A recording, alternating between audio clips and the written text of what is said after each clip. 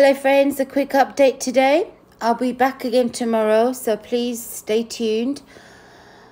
So regarding the end times and the Islamic perspective, friends, I've shared a lot about that, haven't I, in the past, and I continue to do so because I think it's important to just take a look and listen to what's being taught in the Islamic eschatology world.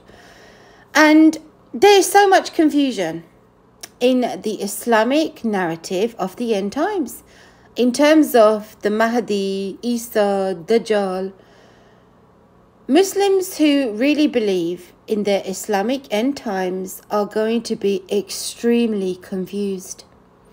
Let me remind you, the Mahdi is, to paraphrase it, he's the Messiah type figure, the one who unites the Islamic Ummah or the community of believers. The second person, Isa, the Islamic version of Jesus Christ, he's actually the fake Jesus.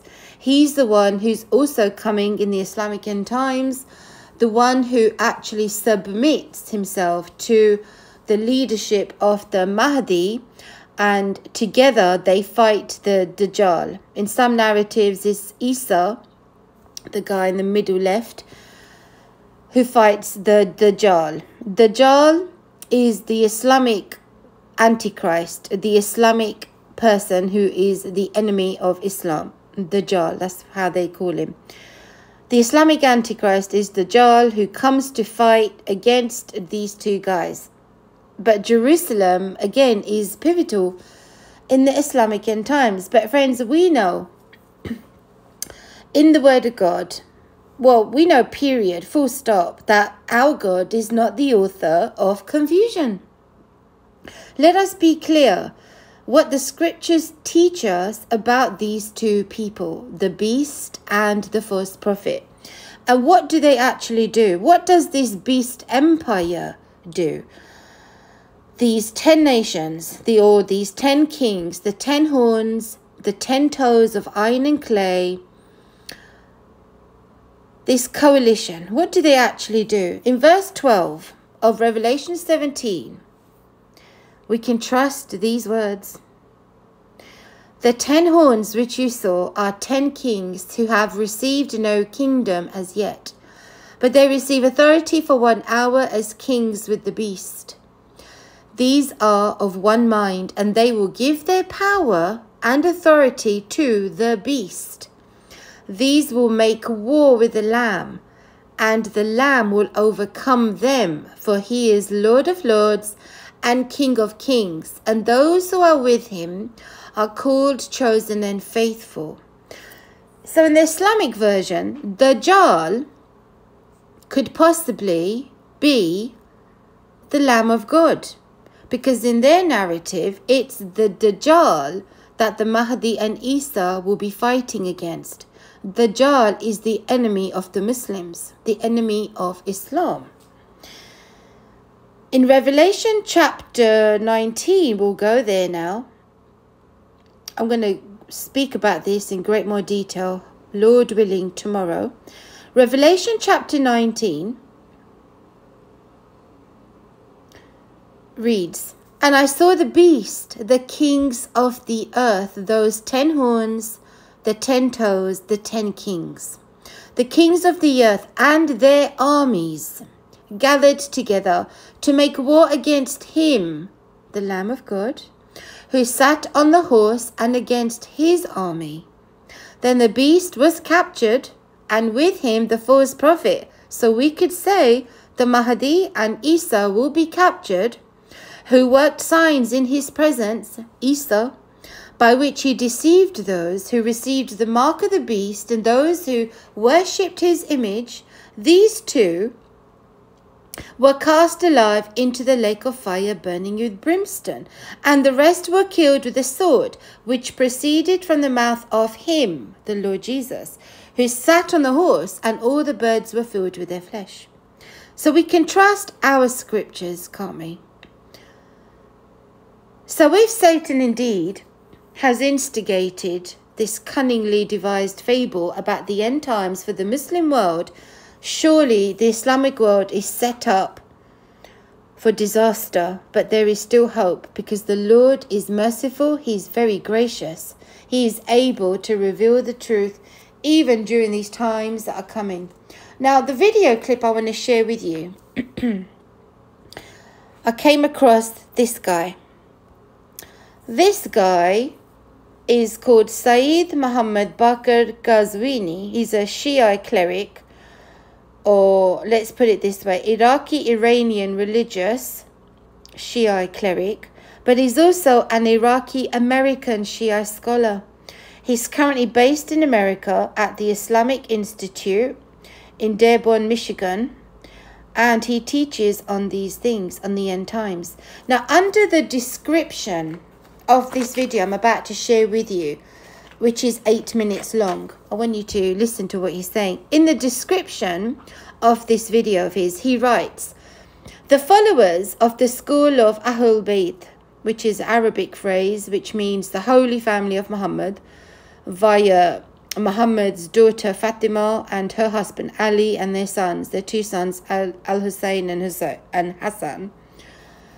So he's from the progeny of Muhammad. That's this group of the Shiite branch. He writes, the followers of the school of Ahlul Bayt have always condemned the war crimes and gross injustices committed against the Palestinians. He continues, but there's an aspect to the Palestinian cause which makes it all the more important. The land of Palestine is associated with the final Saviour's arrival and his fight against the evil powers of the world. He's saying there's a final Saviour's, or with the final Saviour's arrival and his fight against the evil powers of the world. He also writes, pray for the liberation of Palestine. May Allah hasten his reappearance of the Mahdi. In this video that I'm about to play, and when I've done playing it, I'll end this stream, he says in this video that he's aware of some Christian teachers who have identified the Mahdi as the Antichrist. So it's getting out there, friends. Some of these teachers are very aware that our end times, especially the book of Revelation, speaks about the beast and of the false prophet. It's only a matter of time now, I believe, that when the followers, the Muslims, who really earnestly seeking the truth, will come to find out the eventual reality of this deception that they've been entrapped with. I pray that they will come to the knowledge of the truth, that in fact the Holy Bible has the truth. It's Jesus Christ, the Lord God, who's coming in all his glory, mentioned in the book of Revelation, on a white horse with a sword coming out of his mouth, and he will make righteousness a reality in this world. Not the Mahdi, not Isa, it's Jesus Christ. But listen to this video, and like I said, I'll be back tomorrow. The Lord Jesus Christ be with you. The hadith states, on the 23rd of the month of Ramadan, there will be a grand call in the heavens. Jibreel will make that announcement that the Mahdi has now reappeared, or is about to reappear. People are getting ready. Go 3 months forward, on the night of Ashura, in Masjid al-Haram, the Imam alayhi salam is waiting for the 313 companions to gather.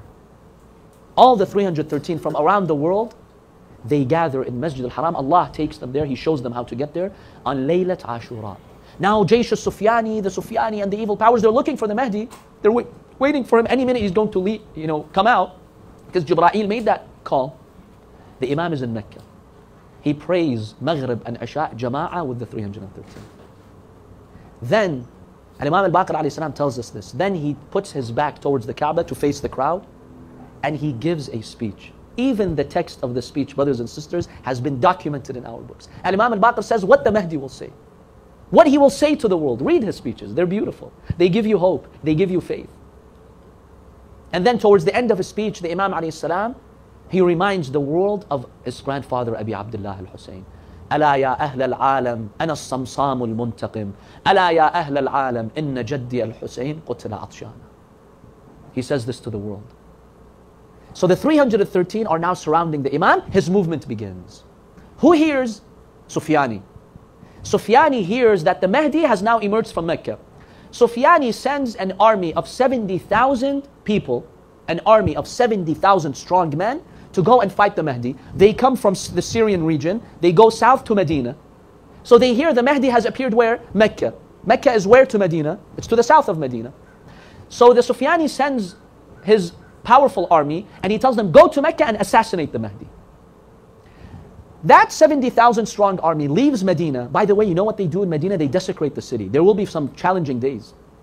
The hadith states anyone whose name is Ali, Fatima, Hassan, Hussein will be massacred by the army of Sufyani. Allahu Akbar. They're going south to Mecca. They reach an area called Bayda. It's not too far from Medina. One day Rasulullah sallallahu alayhi wa alihi was standing on Bayda, the land of Bayda. He looked at the land and he cried. He told his companions, my companions, one day an army here in Bayda will try to go and kill the Mahdi when Allah subhanahu wa ta'ala will destroy them. How does Allah destroy them? Allah sends Jibreel to that land called Bayda. You have 70,000 of the army of Sufyani. With his wings, Jibreel with his wings, he splits the ground open. The ground swallows the 70,000. Al-Khasfu bil-Bayda. That is one of the signs of the reappearance of Imam al-Mahdi. And it is a definite sign. Min al-alamat al-hatmiyya. So Allah subhanahu wa ta'ala gets rid of that army. So Imam al-Mahdi ajjalallahu ta'ala farajah, he waits the following day, which is now the day of Ashura. He waits for 10,000 supporters. That is the next inner circle of the Imam.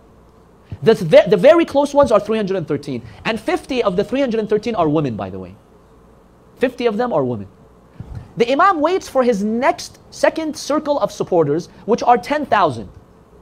Once they join, these people are very faithful, but not as high as the 313.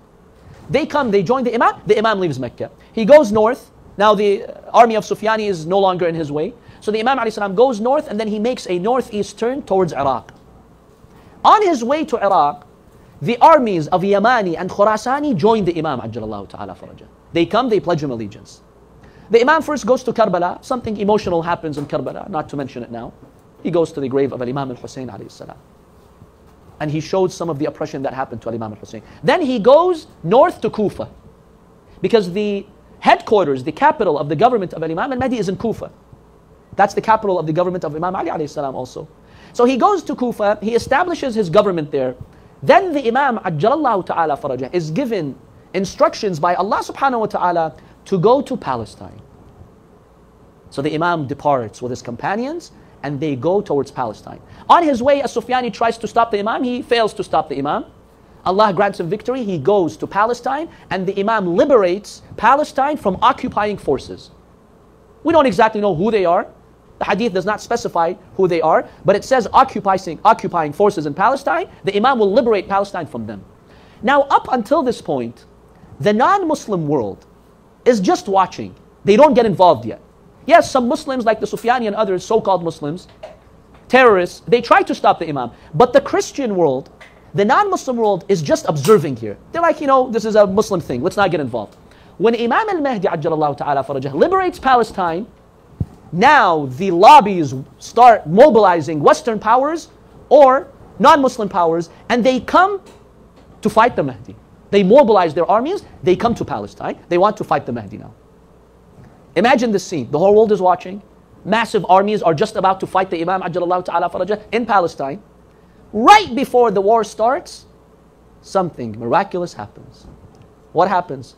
Suddenly Isa ibn Maryam descends from the heavens with 800 supporters, 800 of his companions. He descends from the heavens and he comes down. Now initially it seems the Christians are confused. On whose side is he? Maybe now he came so we can get rid of this Mahdi. Some of them do think that. Even until today, listen to some of their priests, they talk about the Mahdi being the Antichrist. Yes, I've seen a speech by a very influential reverend who says this Mahdi is the Antichrist whom Jesus will kill. So they have this idea. So Isa alayhi salam comes, the world is now anxious. What's going to happen? So the Christians think he's going to side with them to kill the Mahdi. They're observing. Isa alayhi salam walks to Imam al-Mahdi ajjalallahu ta'ala farajah. It's the time of Salah now. In Jerusalem, in Palestine, in Bayt al-Maqdis. What happens? Al-Imam al-Mahdi, Ajjalallahu ta'ala farajah, tells him, Ya Ruh Allah, out of humbleness. He tells him, lead the prayer. Isa alayhi salam puts his hand on the shoulder of the Mahdi and he says, you have a greater right to it, Yabna Rasulullah. You lead the prayer. Al-Mahdi stands, Allahu Akbar. Isa ibn Maryam stands before him and he prays behind him. When the Christian world sees Jesus praying behind the Mahdi, they all join forces to support Al-Imam al-Mahdi, Ajjalallahu ta'ala.